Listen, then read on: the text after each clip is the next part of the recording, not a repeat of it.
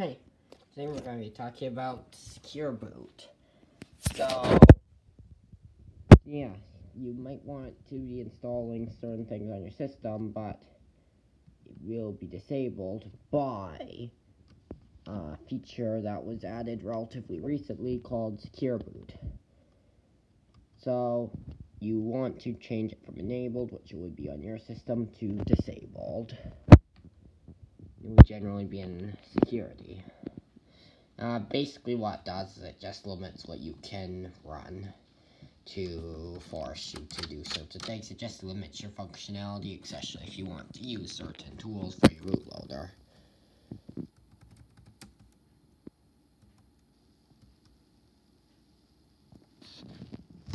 So yeah, I would suggest disabling secureboot.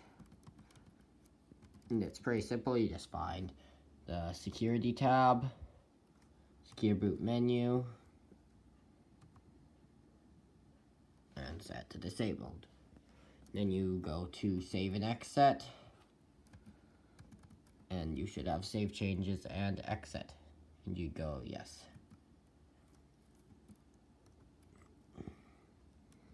In this case, I'm not going to know. And then you reboot and get to your bootloader. Thanks for watching. Please like and subscribe. Bye.